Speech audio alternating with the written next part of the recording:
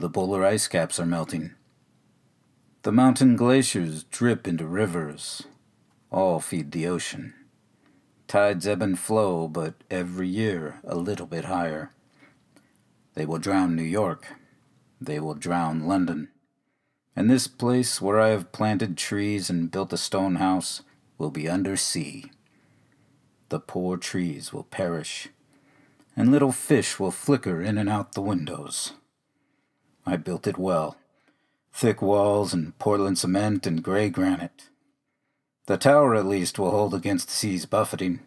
It will become geological, fossil, and permanent.